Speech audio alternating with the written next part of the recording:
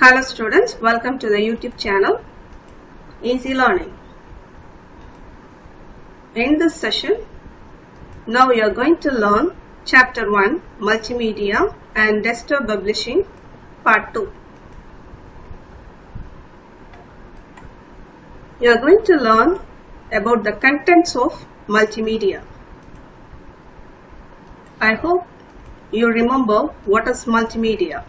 Multimedia allows the users to combine and change data from various sources like image, text, graphics, video, audio to a single platform. So these are the components of multimedia. Now you are going to learn one by one the components of multimedia. First one is the text. Even though multimedia includes image, video, audio, graphics, etc., text is the basic components used in multimedia. It's a powerful tool also. Regarding with the multimedia, the text is having two things. One is static text, another one is hypertext. So what is the difference between the two? Static text displays the text that is not changed at runtime. Hypertext provides the user with the flexibility and choice to navigate through the material.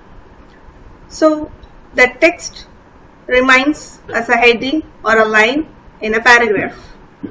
Here the text or a bunch of text that are attached with hyperlinks. So static remains static as per the name. Hypertext is going to have a hyperlink. Here a hypertext means only text or bunch of text that are attached with hyperlinks. Now see this example. I hope you remember this. It's HTML program. So the output of the program is welcome to Easy Learning and components of multimedia. Can you see the difference between the two lines? One is a static text, another one is a hypertext, because this line is having a link to another file. So if a mouse moves on the line, it will look like a hand, and if you press the word, then the link is activated and it moves to another document. Look here. Is it clear, children? So static is a normal display of text. Hypertext is a text with link. Next component of multimedia is images. It's a still image. Images act as a vital component in multimedia. There are two types. One is bitmap or raster images. Another one is vector images. So what's the difference between the two things? Raster images are created with pixel.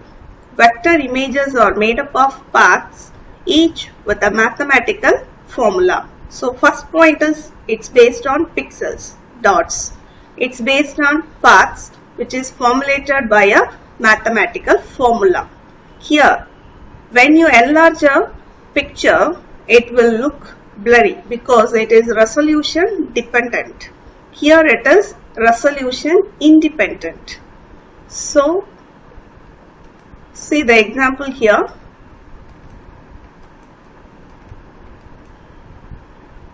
This is the example for a raster image. So it's look like a line drawn by painting with pixels. It's with the path points with the formula. So if you enlarge, it will look blurry.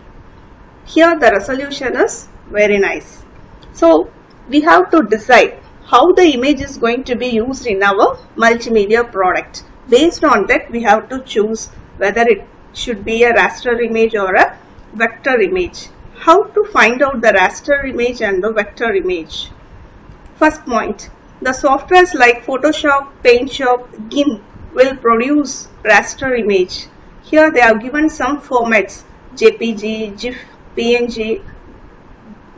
These image formats belongs to raster image. The softwares like Illustrator, CorelDRAW, Inkscape will produce vector image. These are the file formats. So being a computer science student, if you are able to see any image, then you should know the file format. How you will take it? By right clicking the file, you can view a property option. If you click the property option, then you can find out whether it is a raster image or the vector image. So have it in mind. If you are going to enlarge the image, then raster image will not work out. Then it must be a vector image. Then only you can easily change the resolution. Then you will get a clear output. Is it clear, children? The next component is animation. So animation consists of still images displayed so quickly that they give an impression of continuous movement. Here there are two-dimensional and three-dimensional animation. So two-dimensional will have a look on x and y axis, but if it is a three-dimensional, it will have x, y, z dimension. I'll show you an example image. By just looking at it, you can understand the difference between 2D and 3D. I hope nowadays all the kids like only the 3D animation. Am I right? Apart from that, there are types of animation. One is path and another one is frame animation. Let's see an example for that. Path animation involves moving an object on the screen that has a constant background. Look at this ball. The ball alone moved in a path. This type of thing is said to be path animation. Next one is frame animation. Here multiple objects are allowed to travel simultaneously. Here I have given an example for two-dimensional frame animation. The frame animation can be applied for three-dimension also. Nowadays most of the graphics image or animated images are using frame animation format with three-dimensional thing.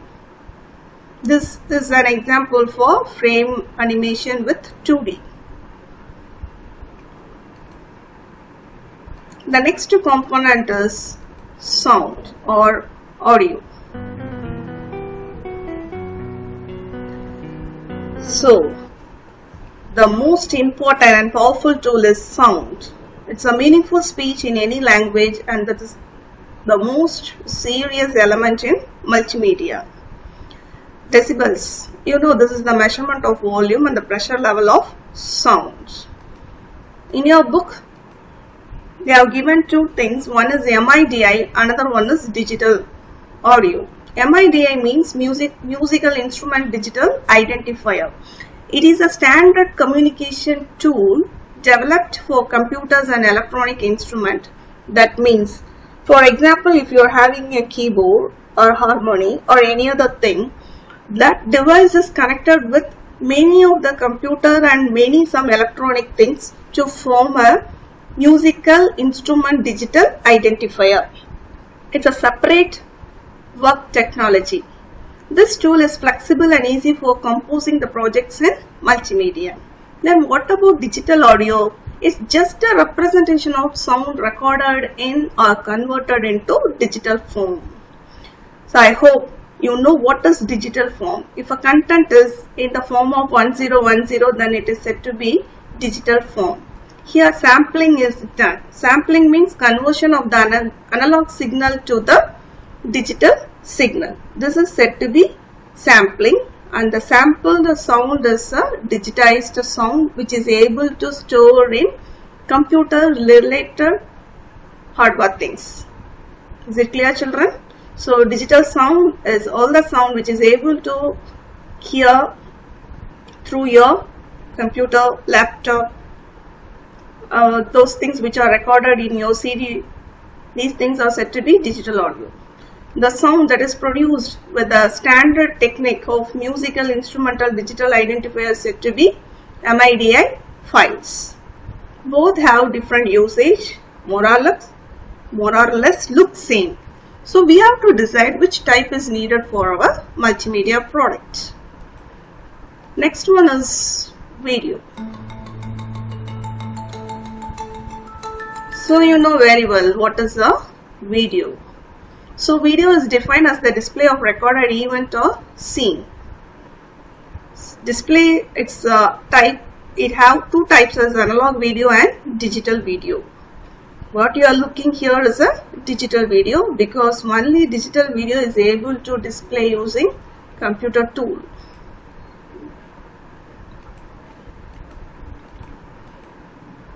So analog videos are stored in any non-computer media.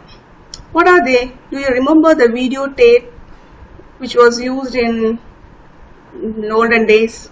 Now we are saying like that only, but I have seen the tape. Here the digital video is audio or visual in binary format. Information is presented as a sequence of digital data rather than in a continuous signal as analog information. That is the formation of digital signals. Here I want to mention a point, that is laser disc. What is laser disc? You know DVD, CD.